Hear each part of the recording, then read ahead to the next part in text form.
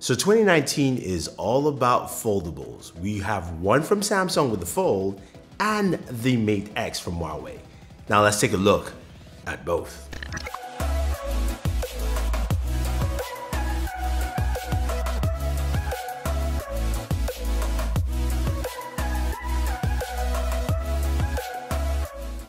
The big boys Samsung and Huawei came out swinging. Samsung started off at Unpacked with the Galaxy Fold. They give us a price, $1,980. Yes, I know it's high there, but it packs in a lot of stuff. And they give us a date at April 26. So it's coming out and it's going to be available really soon. But what do we have with the Galaxy Fold and what makes it different from the Mate X from Huawei? Well, the Galaxy Fold, of course, is a device that has a cover display at 4.6 inches. Doesn't take off the whole real estate in the front, but it opens up to give you a 7.3 inch dynamic AMOLED display. Resolution is 1536 by 2152. Interesting aspect ratio there. It's also got a bunch of cameras on this device. The cover display has a 10 megapixel camera. The internal 7.3 inch display has a double camera setup, and then there's a triple camera setup at the back of this device. When you look at it, it looks like two Galaxy S10s sandwiched together from the rear because you can get different color options and it's got a hinge badge.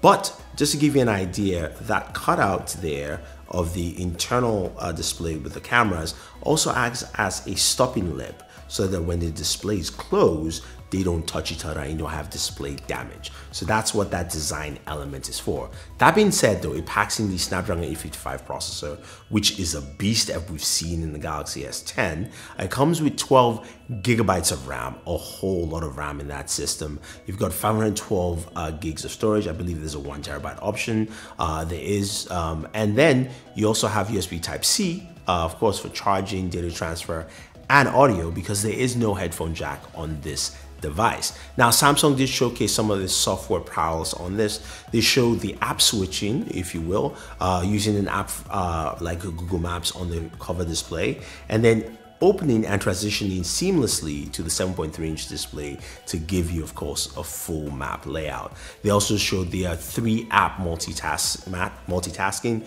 which we haven't seen in an Android device or tablet at all. So giving you the ability to multitask by watching a movie, doing a voice chat, and also searching the web with 3 applications at the same time. Now, this packs a 4,380 milliamp battery, and of course does have fast charging, and it's a device that we'll have to wait and see when we get our hands on it, but it packs in a lot of features, and I think it's going to be interesting to see how that cover display to of course full display fully works. And then there's the Huawei Mate X, and they've gone for a totally different design here.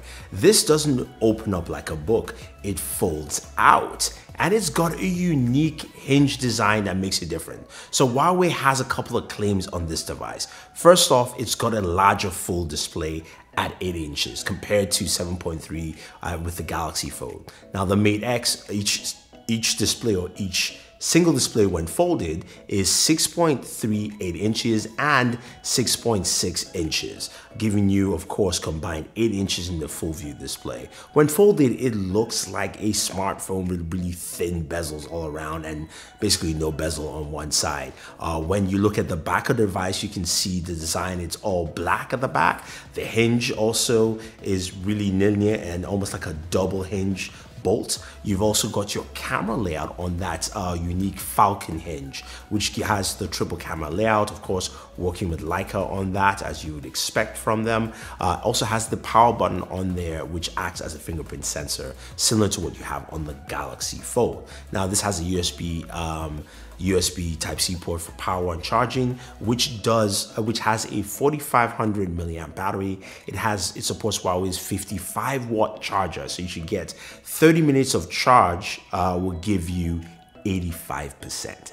That is nuts. So they are coming in full force. Now, of course, this is powered by the Kirin 980 processor, And it also has the brand new Balong 5G chipset. So it's a 5G ready device. They dubbed this the world's first foldable 5G device. So it will be ready for 5G connectivity when you get your hands on this device. Now, I don't have pricing yet, but I'll leave that in the description because I'm doing this video before the announcements, and of course you're watching it at the announcement time. But this is crazy.